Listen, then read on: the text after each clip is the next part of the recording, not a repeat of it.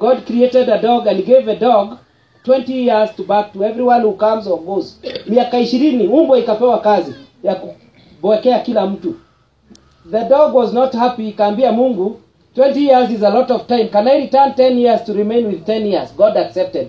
Then on the second day, God created a monkey and gave a monkey 20 years to make faces, to make people laugh for 20 years. And the monkey was also not very happy. Yani ikasema miaka 20 ya kuchekesha watu ni mingi sana. Wacha nirudishe 10 kama umbwa, nibaki na ngapi? 10. Mungu akakubali. Siku ya tatu Mungu akaumba ng'ombe, a cow, and gave a cow 60 years to work hard na kuproduce milk, akamuliwe, alishe familia ya huyo mkulima. Ng'ombe ikaona miaka 60 ni mingi sana. Ikaomba Mungu, God, can I return 40 years? Hiyo kazi yote ni mingi sana, miaka 60. Wacha nirudishe 40 nibaki na ngapi? 20. Mungu akakubali. Siku ya 4 Mungu akaumba binadamu. Akapea binadamu miaka 20. Akamwambia hiyo miaka 20 ujienjoy. You eat, have fun, marry, you enjoy your life for 20 years. Binadamu akaangalia Mungu akashtuka. Akamwambia Mungu, 20 years only.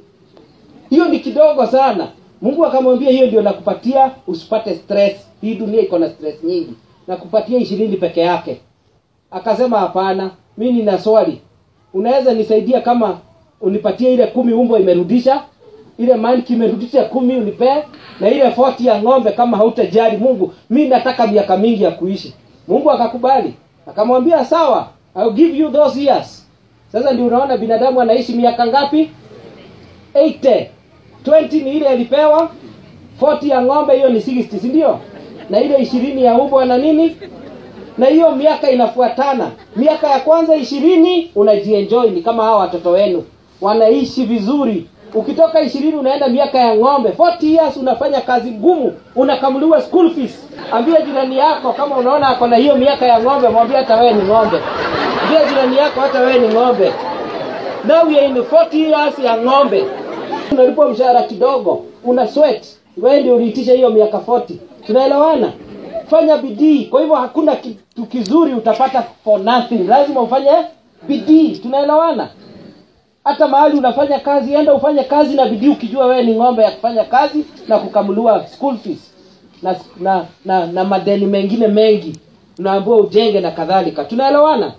Alafu ukifikisha 60 lazima utakuwa na wajukuu. Unaenda miaka ya monkey. Kazi yako ni kuwachekesha tu.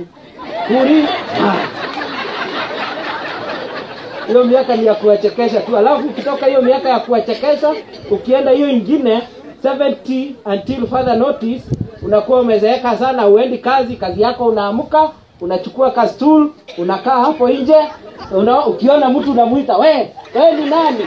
Ulizaliwa wapi? Wewe ni wapi?